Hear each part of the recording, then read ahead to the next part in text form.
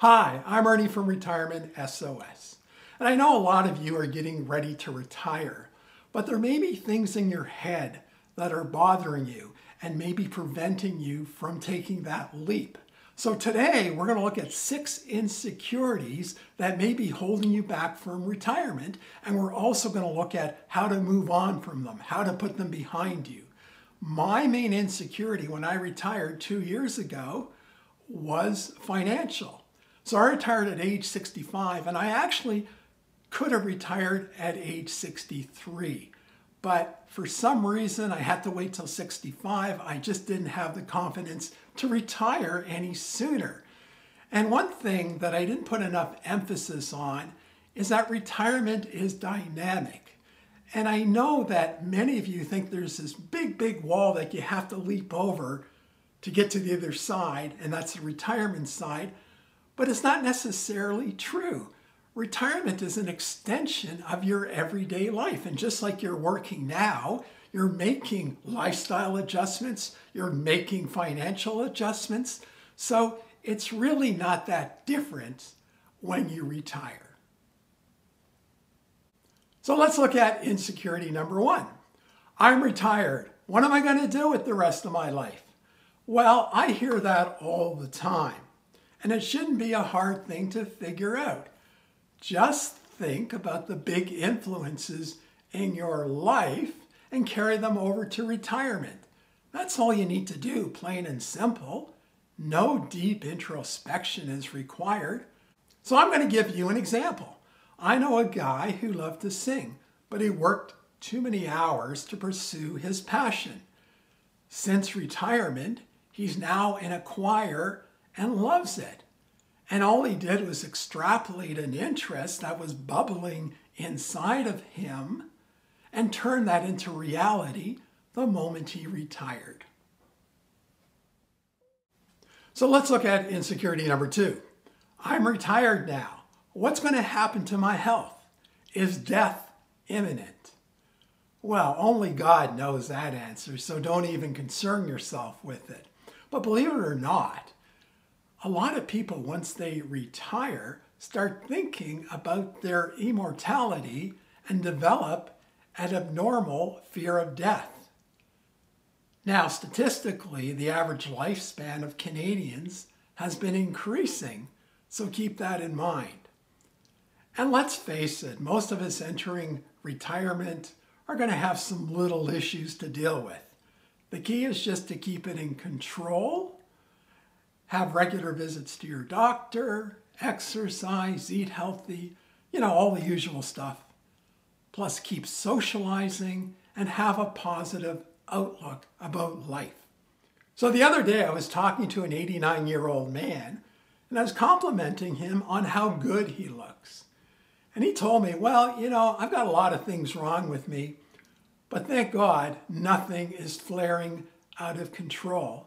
And every so often, he said that he likes to spoil himself with a nice piece of cake.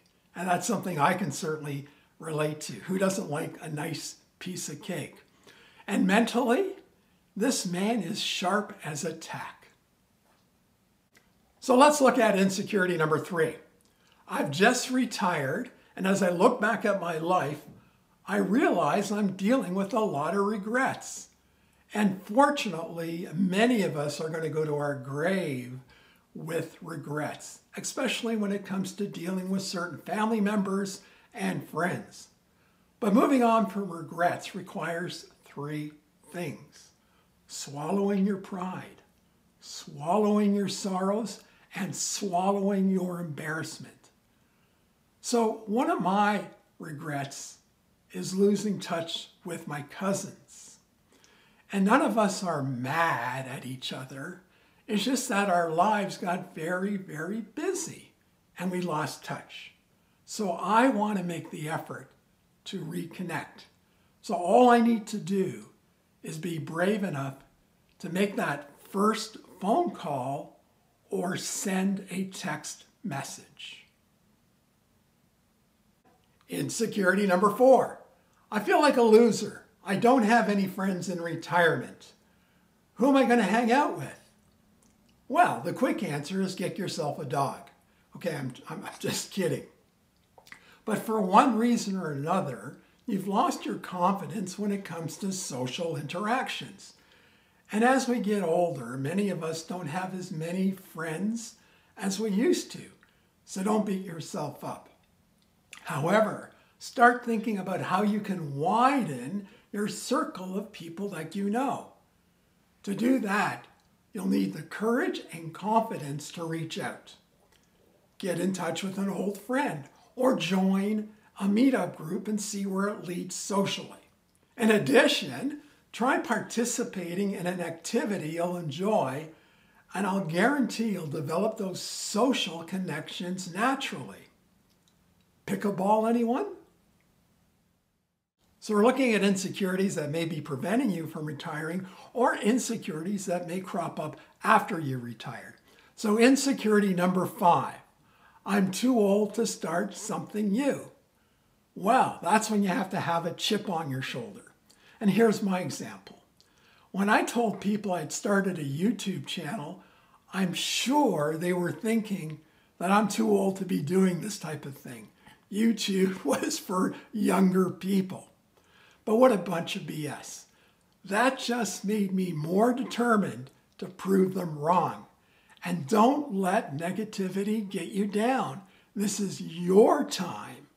Try something out of your comfort zone because you're never too late to learn. Insecurity number 6.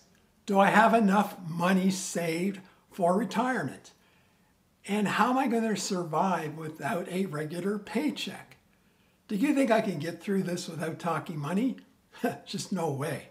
And I understand the self-doubt about finances. And yes, I realize it's going to be a weird feeling not getting a paycheck.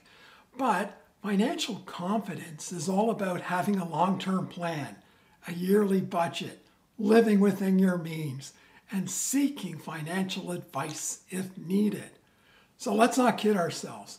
Inflation and the challenging cost of living will require tempering your lifestyle expectations. So from my experience, it's the accumulation of everyday little experiences that add up to a significant life. So don't despair if you can't afford a trip to Florida or Arizona this year. Just keep saving and maybe you'll go next year.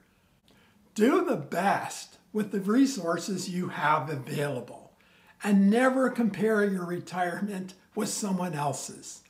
That will drive you insane.